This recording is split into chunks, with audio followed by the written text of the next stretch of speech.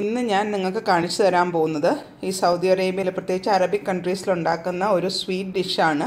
ഉമ്മാലി എന്നാണ് അതിൻ്റെ പേര്. അതിന് വേണ്ട ഇൻഗ്രീഡിയൻസ് എന്തൊക്കെയാണെന്ന് വെച്ചാൽ ഞാനിപ്പം 2 ഷീറ്റ് പഫ് പേസ്ട്രി എടുത്ത് വെച്ചിട്ടുണ്ട്. അത് ഏകദേശം ഒരു 60 to 70 ഗ്രാംസ് വരും. 2 ഷീറ്റ് പഫ് പേസ്ട്രി. ഇത് നമ്മൾ 180 ഡിഗ്രിയിൽ ആദ്യം തന്നെ ഒന്ന് ലൈറ്റ് ബ്രൗൺ ആവുന്നവരൊന്ന് ബേക്ക് ചെയ്ത് എടുക്കണം.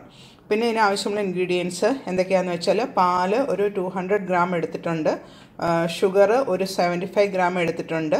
പിന്നെ നട്ട്സാണ് ഇതിന് മെയിനായിട്ട് വേണ്ടത്. അപ്പോൾ പിസ്റ്റാച്യോ നട്ട്സ് എല്ലാം ഒന്ന് ചെറുതായിട്ട് മുറിച്ചത് 10 grams, cashew nuts 10 grams, almonds 10 grams, raisins 10 grams, പിന്നെ നമ്മുടെ ഗ്രേറ്റഡ് കോക്കനട്ട്, അതായത് ഡ്രൈ കോക്കനട്ടാണ്, അത് അതിൻ്റെ മുകളിൽ ഗാർണിഷായിട്ട് ഇടാൻ വേണ്ടിയിട്ടാണ്, അതും 10 ഗ്രാം.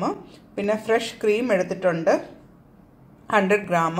ഈ ഫ്രഷ് ക്രീമും പിന്നെ അതിൻ്റെ കൂടെ ഇട്ട് അടിച്ച് എടുക്കാനായിട്ട് ഒരു ഷുഗർ ഒരു 3 ടേബിൾ സ്പൂൺ ഷുഗറും എടുത്തിട്ടുണ്ട്. അത് നമ്മൾ ക്രീമും ഷുഗറും ഇട്ട് ബീറ്റ് ചെയ്തിട്ട് വേണം ഉണ്ടാക്കാനായിട്ട്. പിന്നെ ഇതിൻ്റെ പ്രോസസ്സ് എങ്ങനെയാണെന്ന് ഞാനിപ്പോൾ കാണിച്ചു തരാം. ഞാൻ ഓവനിൽ 180 ഡിഗ്രിയിൽ ഈ പഫ് പേസ്ട്രി ഷീറ്റ്സ് ബേക്ക് ചെയ്യാൻ വെച്ചിട്ടുണ്ട്. അത് ബേക്ക് ചെയ്ത് കഴിഞ്ഞിട്ടുള്ള പ്രോസസ്സ് കാണിച്ചു തരാം. ഇപ്പം പഫ് പേസ്ട്രി നമ്മൾ ബേക്ക് ചെയ്തിട്ട് റെഡിയാക്കി വെച്ചിട്ടുണ്ട്. ഇങ്ങനെയാണ് ഒമാലിയുടെ പഫ് പേസ്ട്രി ബേക്ക് ചെയ്ത് എടുത്തത്. ഇനി ഞാൻ വേറൊരു പാൻ അടുപ്പത്ത് വെച്ചിട്ടുണ്ട്. ഇനി ഇതിനകത്ത് കുക്ക് ചെയ്യേണ്ടത് എന്താണെന്ന് വെച്ചാൽ ആ പാല് നമ്മൾ എടുത്ത് വയ്ക്കുന്ന 200 ഗ്രാം പാലും അതിനാവശ്യമുള്ള 75 ഗ്രാംസ് പഞ്ചസാരയും കൂടി ഇട്ട് നന്നായിട്ടൊന്ന് ബോയിൽ ചെയ്ത് എടുക്കണം. ആ പ്രോസസ്സാണ് ഇപ്പോൾ ചെയ്യുന്നത്. നന്നായിട്ട് ബോയിൽ ചെയ്തിട്ട് വേണം അത് നമുക്കൊരു ട്രെയിൽ ഇതെല്ലാം കൂടെ അറേഞ്ച് ചെയ്ത് വെക്കാനായിട്ട്. അത് ഞാനപ്പോൾ കാണിച്ചു തരാം.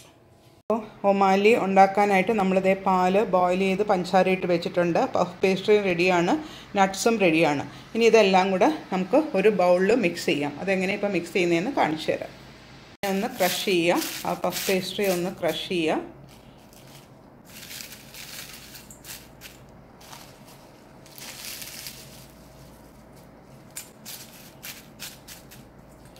അതിനകത്തോട്ട് ബാക്കി നട്ട്സ് എല്ലാം കുറേശ്ശെ പിസ്റ്റാച്യോ ഇട്ടു, റേസിൻസ്, ആൽമണ്ട്സ്,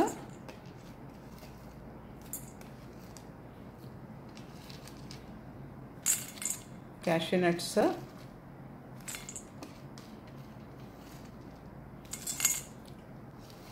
കുറച്ച് കോക്കനട്ട്, ഡ്രൈ കോക്കനട്ട്.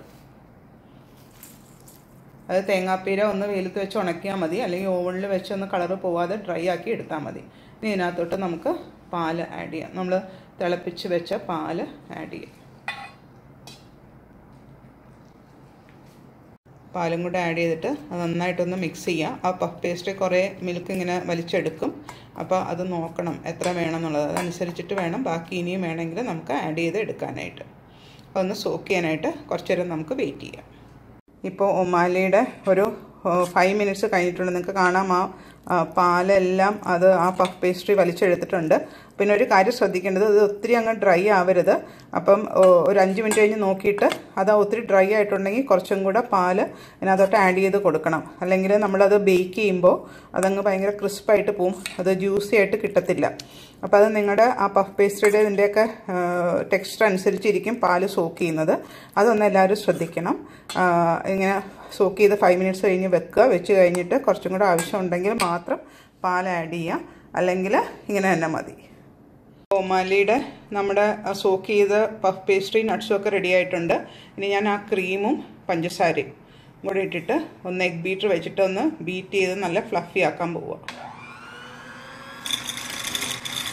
നന്നായിട്ട് ബീറ്റ് ചെയ്ത് ഫ്ലഫി ആയി കഴിയുമ്പോൾ എങ്ങനെ ഇരിക്കുന്നതെന്ന് ഞാൻ കാണിച്ചു തരാം. എന്നിട്ട് ഇത് നമ്മൾ ഇവിടെ 2 ബൗള് ഞാൻ ഓവനിൽ വെക്കാൻ പറ്റുന്ന 2 ബൗൾ റെഡിയാക്കി വെച്ചിട്ടുണ്ട്. ആ ഒമാലിയുടെ പഫ് പേസ്ട്രി താഴെ ഇട്ടിട്ട് മുകളിൽ ഈ ബീറ്റ് ചെയ്ത ക്രീമും ഒഴിച്ചിട്ട് വേണം നമുക്ക് ബേക്ക് ചെയ്യാനായിട്ട് വെക്കാനായിട്ട്. അപ്പോൾ അത് ഒന്ന് ബീറ്റ് ചെയ്തൊന്ന് ഫ്ലഫി ആവുന്ന വരെ നമുക്കൊന്ന് വെയിറ്റ് ചെയ്യാം. ഒമാലി ഞാൻ ബേക്ക് ചെയ്യാനായിട്ടുള്ള പാത്രത്തിലോട്ട് ഇടുകയാണ്. ഇപ്പോൾ നിങ്ങൾക്ക് ഇപ്പുറത്ത് കാണാം ഞാൻ ക്രീമും ആ ഷുഗറും കൂടെ ബീറ്റ് ചെയ്ത് ഫ്ലഫി ആക്കി വെച്ചേക്കുന്നത്. ഇത് 2 ട്രെയിലായിട്ട് നന്നായിട്ട് ഫില്ല് ചെയ്യും. അപ്പോൾ അതിൻ്റെ ടെക്സ്ചർ നിങ്ങൾക്ക് കണ്ടാൽ മനസ്സിലാകും. കണ്ടോ, ഒട്ടും ജ്യൂസ് ഇല്ല, എന്നാൽ പഫ് പേസ്ട്രി ഒക്കെ നന്നായിട്ട് സോക്കായിട്ടും ഉണ്ട്. ഇതായിരിക്കണം അതിൻ്റെ കറക്റ്റ് കൺസിസ്റ്റൻസി. ഇതെല്ലാം ഇട്ടിട്ട് മുകളിൽ ആ ക്രീമും ഇട്ടിട്ട് ഫൈനൽ പ്രോഡക്റ്റ് എങ്ങനെയാണ് ഇരിക്കുന്നതെന്ന് ഞാൻ കാണിച്ചു തരാം. കാര്യം ശ്രദ്ധിക്കേണ്ടത്, നമ്മൾ ഏത് ബൗളിലാണോ ബേക്ക് ചെയ്യാൻ വെക്കുന്നത് അതിൻ്റെ ഒരു മുക്കാൽ ഭാഗത്തോളം മാത്രം, മുക്കാൽ ഭാഗത്തോളം മാത്രം ആ പഫ് പേസ്ട്രി സോക്ക് ചെയ്ത് ഇടാവുള്ളൂ. അത് കഴിഞ്ഞിട്ട് നമുക്ക് ക്രീമും കൂടെ അതിൻ്റെ മുകളിൽ ഇടാനുള്ള സ്പേസ് ഇട്ടേക്കണം. അപ്പോൾ അതേ ഓരോന്നിൽ ആ ഫ്ലഫി ആയിട്ട് ബീറ്റ് ചെയ്ത് ക്രീമും ഷുഗറും കൂടെ ഞാൻ ആഡ് ചെയ്തു.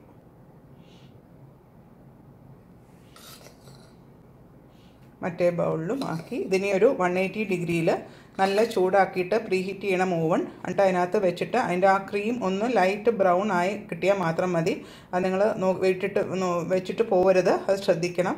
എളുപ്പം ലൈറ്റ് ബ്രൗൺ ആവും. അത് കഴിയുമ്പോഴത്തേക്കും നമ്മുടെ ഉമ്മാലി റെഡിയാവും. അപ്പോൾ ഇത് ഉണ്ടാക്കാൻ പറ്റുന്നവരൊക്കെ ഇതൊന്ന് ഉണ്ടാക്കി നോക്കിയിട്ട് അഭിപ്രായം അറിയിക്കണേ.